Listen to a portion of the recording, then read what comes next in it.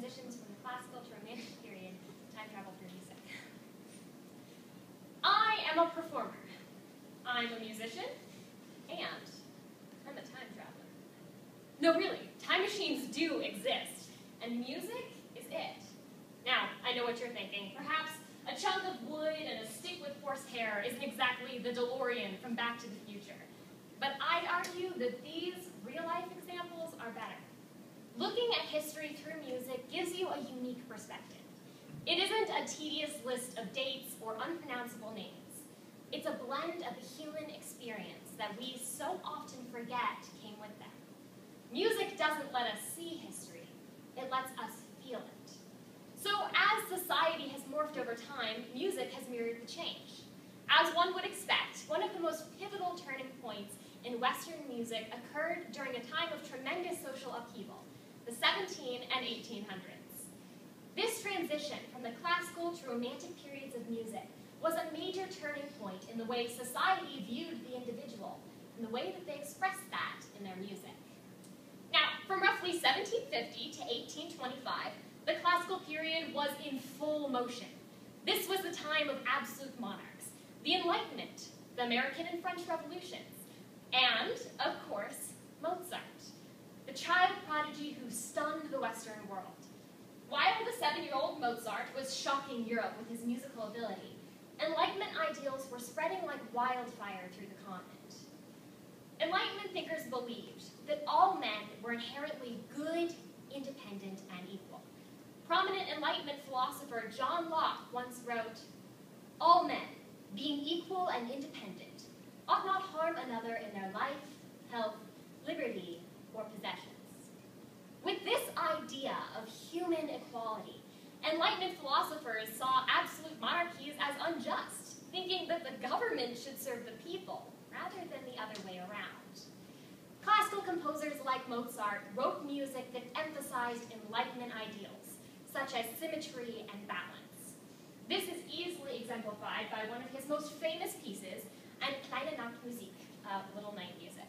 Listen to the balance as the first phrase goes up, and the second phrase goes back down. Listen to the balance of the short notes and the long notes throughout the rest of the excerpt.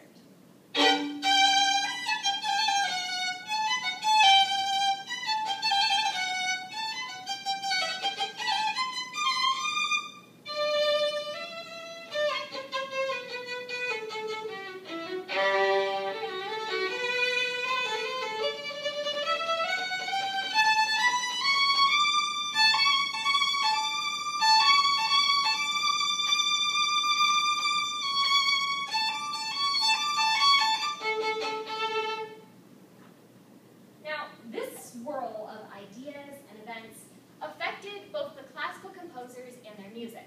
Beethoven, for example, was firmly rooted in the classical style, growing up idolizing composers like Mozart. When the young Beethoven traveled to Vienna in 1787 to perform for Mozart, the great master remarked of him, "Keep your eyes on him, because someday he'll give the world something to talk about." And boy, was he right.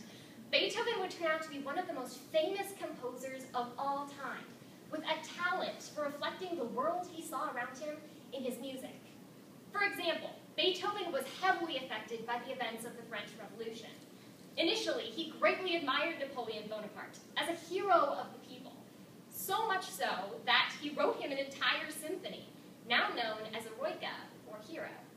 But when Napoleon had the audacity to take the throne and become a tyrant himself, Beethoven was so furious that he tore the dedication in two. The rest of his later work shows the excitement, the struggle, and the tension that he saw in Europe after the French Revolution. But unlike many of the composers of his time, Beethoven was very famous while he was alive and had a tremendous influence on his peers, so much so that his music was what helped to spark the Romantic movement. He's often considered the last classical composer and the first Romantic one. But by the time of Beethoven's death in 1827, the movement that he set in motion was evident. See, in the classical period, the only way to enjoy music was to employ private musicians. So composers were literally servants of the aristocracy. But as the middle class grew, they wanted to enjoy music too, but they weren't prosperous enough to have their own private musicians. They could, however, afford a ticket to a concert, so public concerts skyrocketed. In this way, composers had a new patron, the public, whose favor of the passionate romantic style helped to spur the movement. Now, instead of being considered servants of the rich, composers were honored by their audiences. This was the birth of the notion of the musician as an artist. Beethoven himself was one of the first to break out of the patronage system, making a living on his own by writing on commission, performing in concerts, and even selling his work to not one, but several publishing houses, something that was rarely done at the time. These, the sensational romantic composers, were the forefathers of our modern celebrities.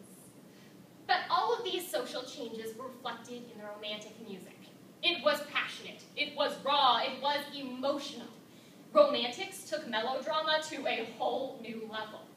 They threw out the old formula, exaggerated dynamics, and lengthened melodies to build up to an emotional climax. This is easily seen in one of the most famous pieces of all time by the master himself, Beethoven's Fifth Symphony. You can hear how a simple four-note refrain, dun dun dun dun, is sort of elevated to a level of importance that the entire piece is centered around, which is a metaphor for the elevation of the role of the individual in society.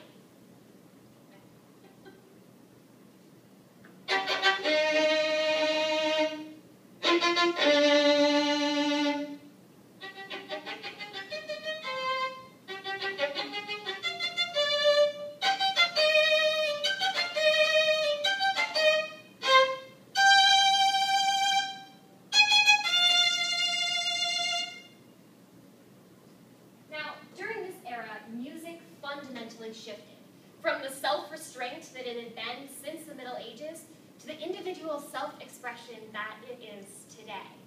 These shifts mirrored the shift away from the aristocratic system towards democracy, which has affected our world till today. And so the time machine continues. These romantic ideals, such as the emphasis on the value of the individual, the artistic ideals of raw expression, and even the change in the artist's role from servants to celebrities has carried through to our modern era. Music is truly the time machine of reality, allowing us to feel the past as it happened then. For if literature is considered the mind, then music is the soul of mankind. Allow me to leave you with a piece by a late romantic, early modern composer, Joseph Suk, Vogeltrist. You can hear the melodrama